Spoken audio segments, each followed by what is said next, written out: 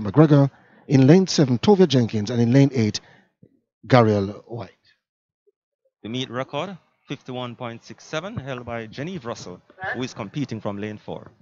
And lanes 2 and 8 empty at the moment, but away they go. First time of asking, as we see now Ronisha McGregor stepping out early on Ronda Whyte on the outside. Tovia Jenkins there, and Ronisha McGregor going stride for stride on the back straightaway. They run up now up to the 200-meter mark, and it is Ronisha McGregor and Tovia Jenkins.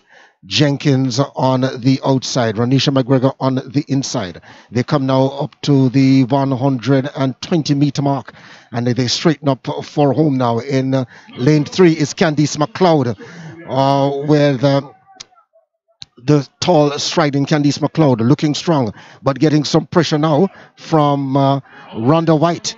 But Ronda Whyte comes through to take it. Ronda Whyte, 51.28. It was an excellent run that time.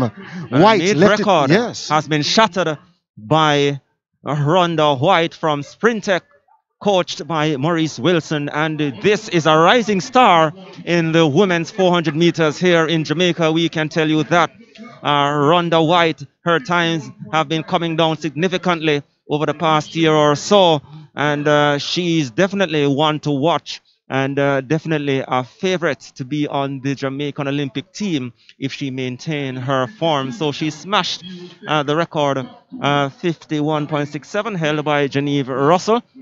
And incidentally beating Genevieve Russell. Right, yes indeed. Because Russell led briefly before Whyte found it late, just about 60 meters or so, Roger. Yeah, man, coming through in a nice, smooth challenge coming down the straight. And here there is now, and Candice McLeod briefly snatched the lead at the 100 meters mark to go.